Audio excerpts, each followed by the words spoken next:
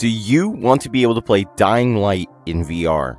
Well, this tutorial will show you how to actually enable this native VR mode within Dying Light, completely without mods. Hi, I'm Sprite VR. If you're new here, make sure you guys like and subscribe. It greatly supports the channel, and honestly, I'd appreciate it if you really want to support the channel even more. You can always join the membership. Dying Light is a really good game, and it's currently on promotion until May 19th.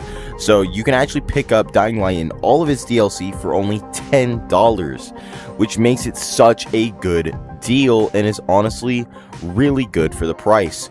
Just like this video sponsor, DESTEK. DESTEK makes some incredible Quest 3 head straps, which I personally use when making these videos. They are cheap and affordable and are perfect for any VR gamer who's looking for the perfect head strap for their Quest 3, who just really don't like that normal Quest 3 head strap that just hurts the back of your head and the front of your forehead just a lot. It's multi-position, so it relieves a lot of the pressure that you get off your forehead and the back of your head and just sort of evens out the pressure altogether, so that way it provides a comfortable position all around.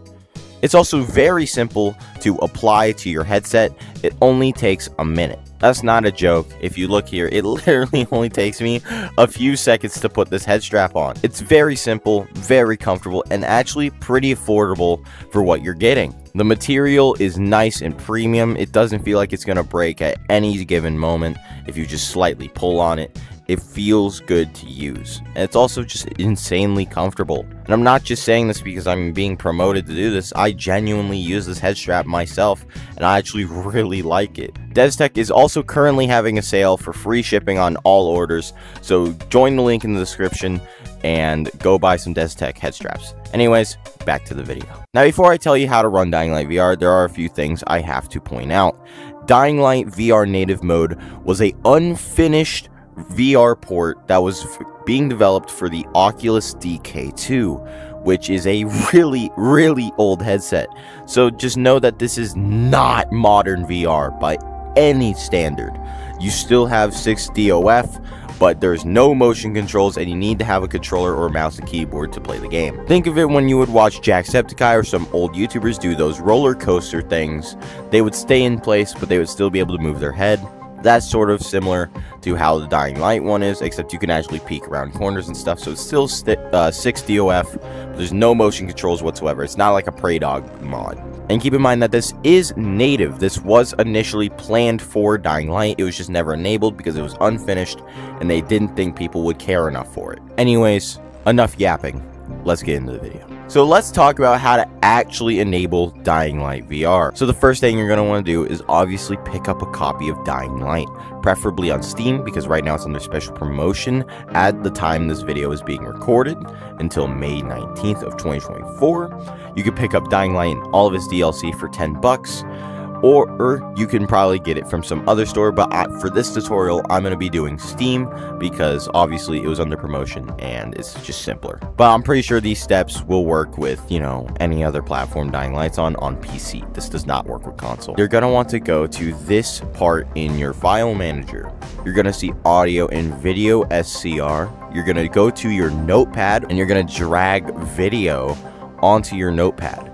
This is going to allow you to edit that video SCR. You're going to navigate to this section right here, and you're going to want to put this line of code. It's going to say Oculus enabled. This is going to enable the native VR mode inside of Dying Light. Now you're going to save it to that exact location on your file manager, and now you have VR enabled on Dying Light. Third thing you're going to want to do is you're going to want to download Revive.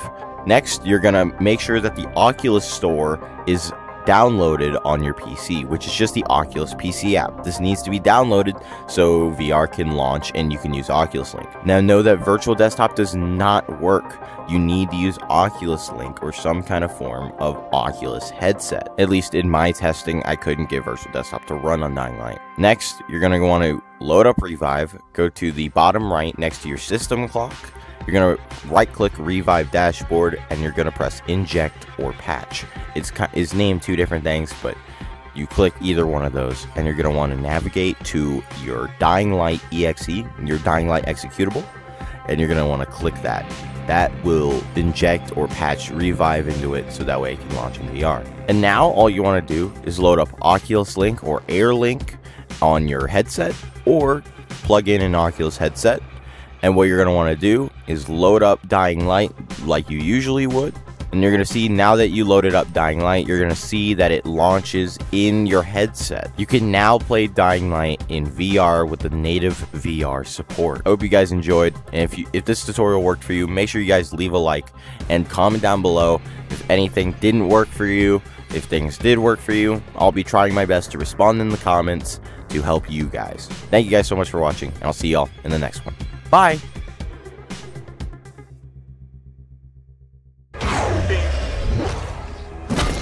Oh god. Why do I keep hitting it? Why do I keep doing it? Okay, I'm done. No.